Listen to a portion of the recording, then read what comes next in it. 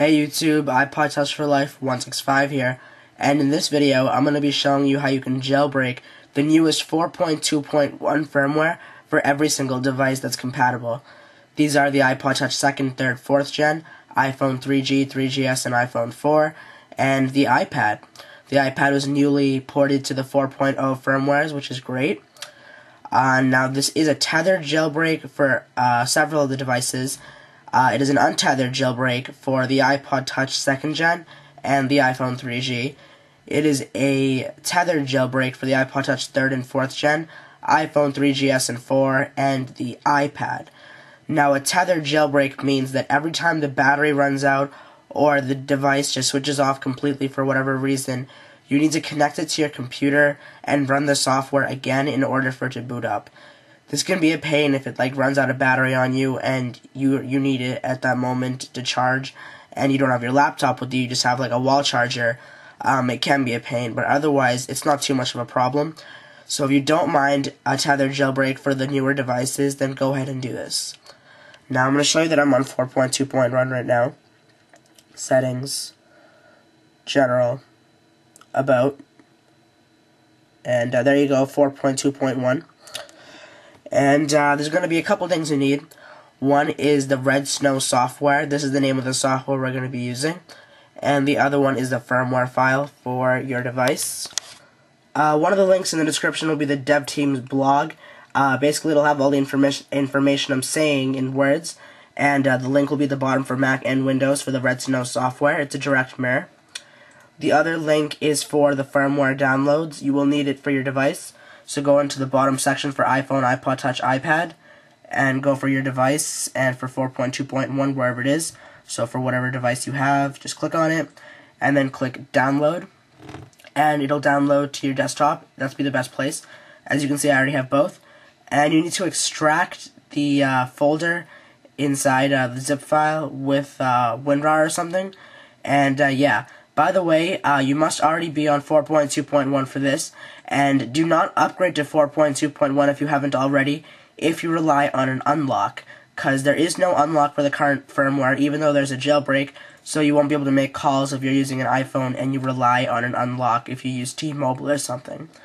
So anyways, sorry, I'm a little sick, guys, by the way, and we're going to run redsnow.exe. Definitely run as administrator, otherwise it might not work for you. If the video does not work for you, go through it a couple times, and if it does not work for you, then go into Properties, and go into Compatibility, and run Incompatibility for Windows XP. That's what I had to do, because it stopped working on me. So do that, and then, as well as doing that, run as administrator. Do the compatibility thing only if it doesn't work for you the first time.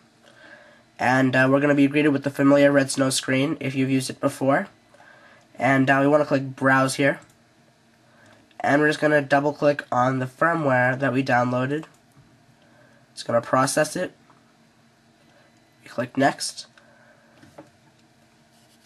At this point, we're just going to turn off our device. So hold down the power key. You want to make sure it's connected first. So make sure it's connected, then slide the power off. And by that time, this will be greeted here. And we have a few options here. You might have more options depending on your device. You want to make sure Install Cydia is checked off. Battery percentage you don't really need. Custom bundle is out of your, unless you're really advanced, you don't really need to worry about that. Then we have two options down here. Enter Pwn DFU mode, we don't really need unless we're in a critical state or something. Just Boot Tethered means that when you do have a tethered jailbreak and you want to boot up your device after it's switched off, you would need to just select this. So automatically everything else is unchecked, and you would click this and proceed. But since I am jailbreak for the first time now, and I'm showing you guys how to jailbreak, I'm just going to pick what I want, and that's Install Cydia. If you're on an iPhone 3G or iPod Touch 2nd gen, you can enable home screen wallpapers as well, but I really wouldn't enable multitasking because it's pretty retarded, I'm not going to lie. But anyways, keep Cydia of course, and click Next. If you're booting it for tethered, it'll be the same exact steps following this point. And it's going to say make sure it's plugged in and switched off. We already have that covered. So now we're going to move on to the next step. This is going to include doing some stuff with our iPod and playing around with the home button and everything. So I'm going to put the camera down, and you want to click Next, And you're just going to follow the steps that I do with you right now. So I'm going to zoom out a little bit. I'm going to click next. As soon as you click next, you're going to hold down the power button for 3 seconds. And then without letting go of the power button, you're going to keep holding down the home button for 10 seconds. And when that 10 seconds is up, 3, 2, 1. You're going to let go of the power button, but you're going to keep holding the home button down for around 20 seconds. You might not even make it to the 20 seconds. As soon as you get to the screen here with the progress bar and it says jailbreaking and everything, then you know you're good to go. And if we look at our iPod, we're going to be getting some signal of downloading jailbreaking data. So the jailbreak is running smoothly at this point.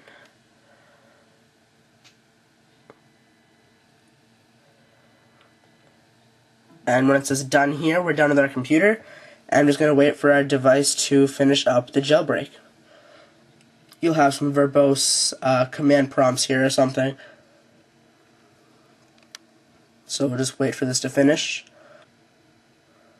And now we're at the pineapple screen, which is the final step of the jailbreak. And when that disappears, we should see our Apple logo appear. And our device is booting up now. And we should have Cydia on it, which means it is jailbroken. Alright, and we can slide to unlock. And we're going to find Cydia. It's kind of a modified version of Cydia, so it's not the regular icon. Now, if you click on it and it just boots you back to your screen, what you want to do is just reboot your device. So this means holding down the home and power button together for like around 10 seconds. Past the screen here, just keep holding it down. Keep holding these two together until the Apple logo returns. And now we can let go. And like I said before, this is a perfect demonstration that every time you boot up your device now, since I'm using a 3rd gen iPod Touch, we're going to have to use the software to boot it up. So what we're going to do is, by now we can close out of Red Snow. And we're just going to open up Red Snow.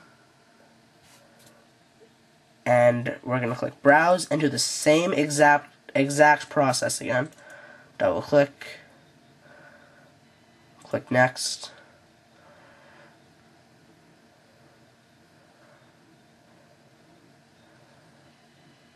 We're going to just tick off just boot tether right now, and everything else will automatically be deselected.